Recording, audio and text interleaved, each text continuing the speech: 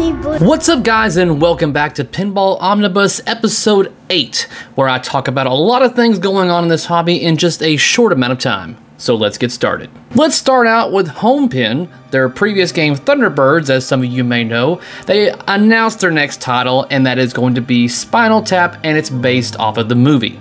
The numbers all go to 11. Look, right across the board. Now, the information I'm about to give you is based upon the Pinball Network's TPS show. They had their Dr. John. He did an interview with Mike in Taiwan talking about the game, and here are some of those notes here. It was designed by several people. Before the playfield design, they actually planned out all the mechs that they were going to be putting into the game first. They also confirmed that there were mistakes that they did make with Thunderbirds, but they have learned from them. There's going to be two different screens. One of them is going to be your orange DMD dot matrix, and you're going to have a 27-inch display on the back box. And Mike specifies that he's actually not very fond of this monitor. And this 27-inch LED display is going to be primarily showing you scenes from the movie. Cabinet images should be released in the next couple of months. There will not be any gameplay footage or any other like streaming or anything like that done with the game.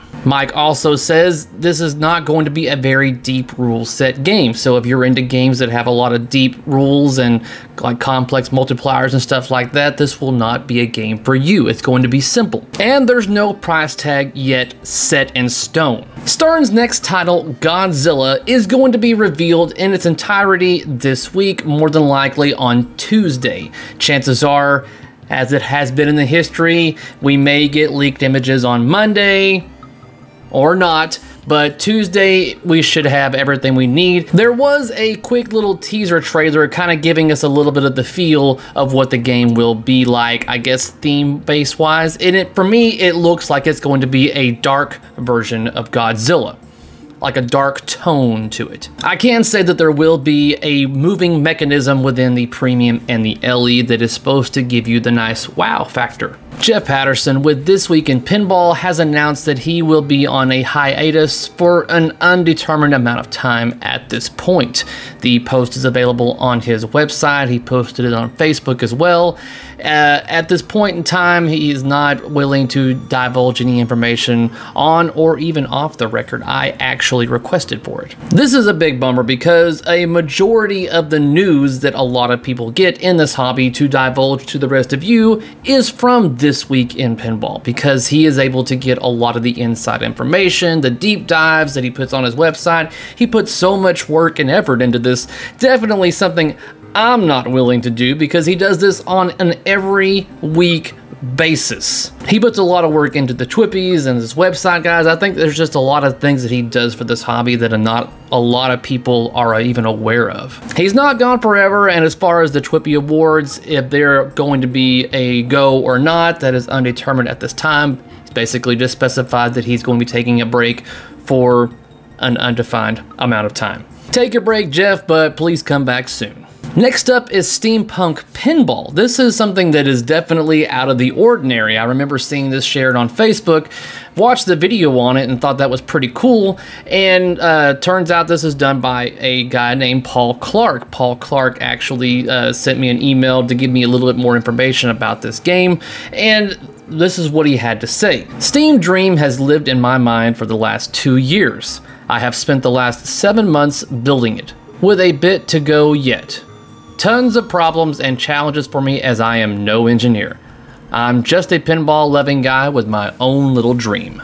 If you can't tell by looking at the game, this definitely looks like a Black Knight 2000 that has been converted into something definitely out of the ordinary. Keep up the work, Paul. The game definitely looks intriguing. Cannot wait to see it in action. Within the last couple of weeks, a group of us pinball lovers here in Texas came together to do a little bit of a Labor Day celebration, and one of those guests was Barry Ausler, and I got to see him sign Ed Vanderveen's Doctor Who.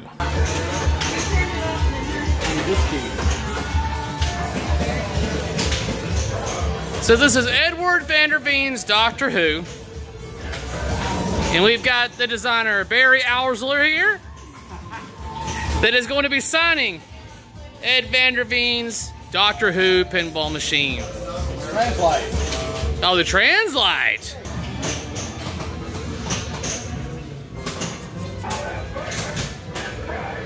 Look at that. Alright. Yeah, that's the finest signature I've ever seen from a designer. Check out this playfield, dude. Is that what you were wanting? It looks hot. It looks gorgeous. It looks much better We than had it some did lifted before. inserts. So we went in and reset the inserts and then clear coated the whole thing. It looks for great. it. I mean, it looks like a brand new playfield. I thought it was a Merkle one or something when I saw No, it. no. Does it look as good as Better you than- saw better it than Marco. back in the day whenever it first Yeah, came I mean, off? it looks brand new. It looks brand new. Straight from the designer's mouth, ladies and gentlemen. Kevin Moore did the restoration on this game, and it looks sexy. As some of you have probably already noticed, it looks like the Getaway is down again. It's not necessarily down, it's just currently off because I'm working on the pin sound package for it. The next cap mix will be the Getaway. I'm excited about this one. I'll give you a little bit of a teaser as of right here.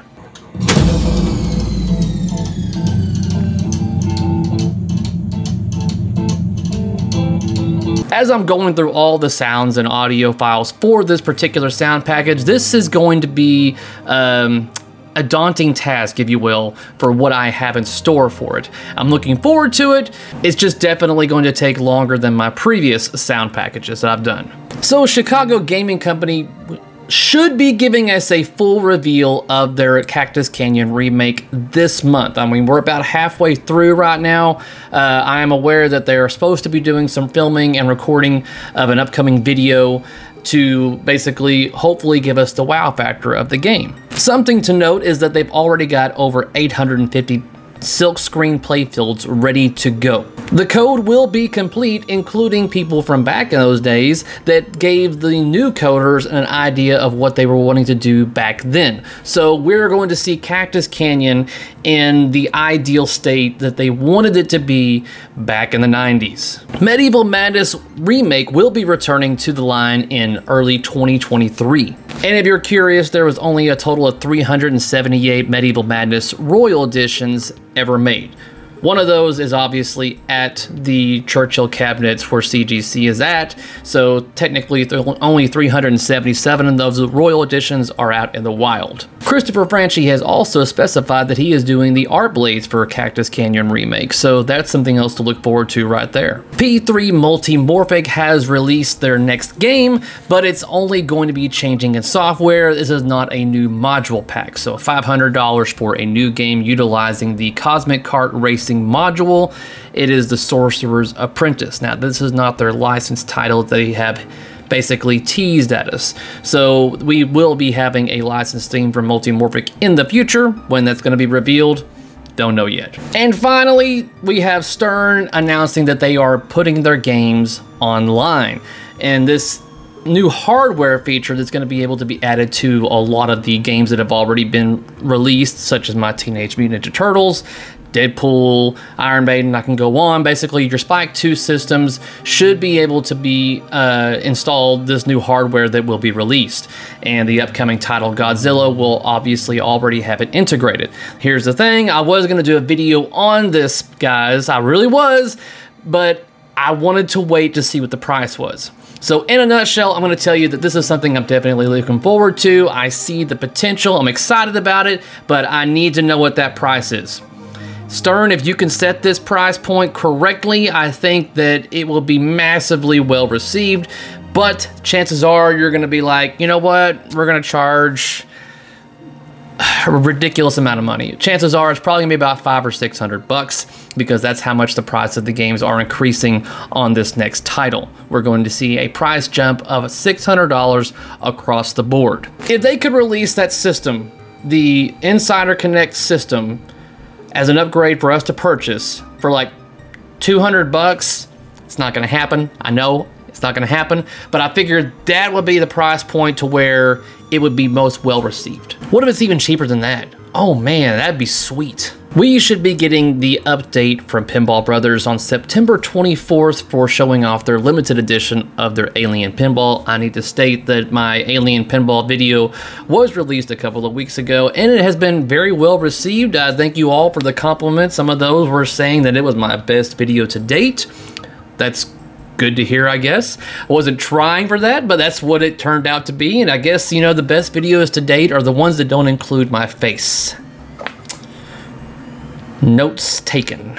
Do not show me. Something else recently revealed was that Robert Mueller from Deeproot has basically gathered all the employees together and said that pretty much in a nutshell that everything that we're reading about and seeing about is not true. He will fight this till the bitter end and everyone needs to start looking for another job.